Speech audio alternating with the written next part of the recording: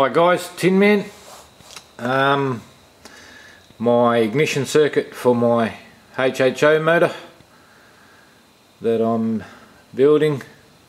I'll Russ and myself are going to give it our best shot and see what we can come up with. One spark per power stroke isn't what I wanted. I want the spark to continue all the way down the stroke so as to get no misfires. Before I go any further, I want to say g'day to my friend over there in the Netherlands. I know you're travelling a bit rough at the moment and going through some hard times. Chin up, buddy, and looking forward to your return to the forum. Okay, so like I was saying, this is my new ignition circuit. It's just a 555 timer, 2N3055, a few resistors as you can see, just so I can get the resistance pretty much well spot on to where I want it and get the effect that I was looking for. I've made the circuit. I've got a 25k pot here, and this is so I can go from about 35 Hertz right up to 1.7 kilohertz.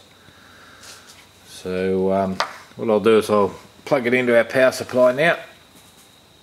Just a 12 volt system, and about 35 Hertz. You can see we get a very nice light show there. That's one hell of a good spark. And by adjusting the pot,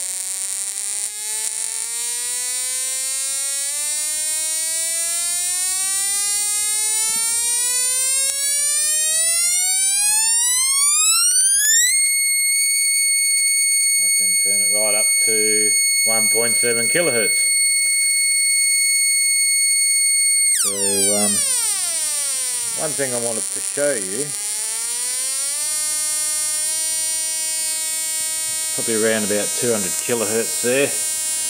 Got here just a bit of heat shrink tubing I'm going to use for a straw. Show you what happens when I blow moist air on it, just from me, from the old lungs.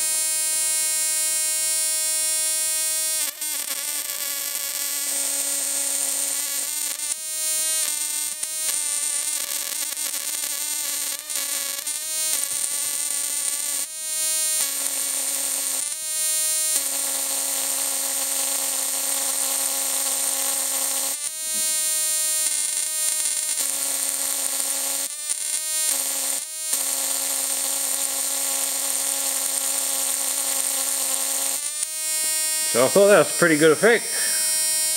Seeing we're going to be injecting steam,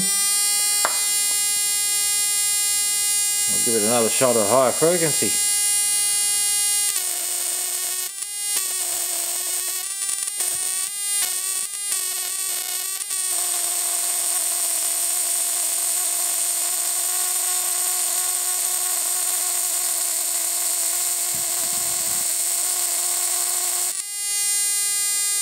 So as you can see from that, that's going to be very, very nice inside the motor, and that's almost a guarantee that it's going to fire every time.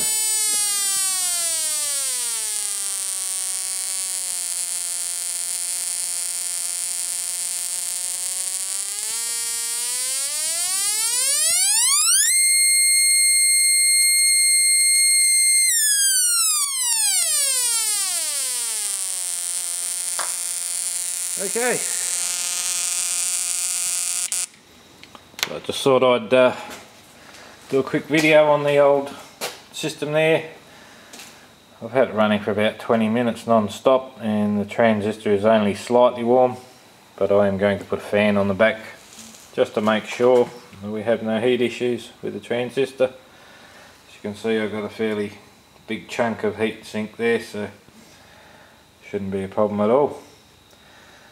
Okay, next install the system on the motor and see how she runs just on straight fuel to start with, and then we'll start the other mods with the fuel systems.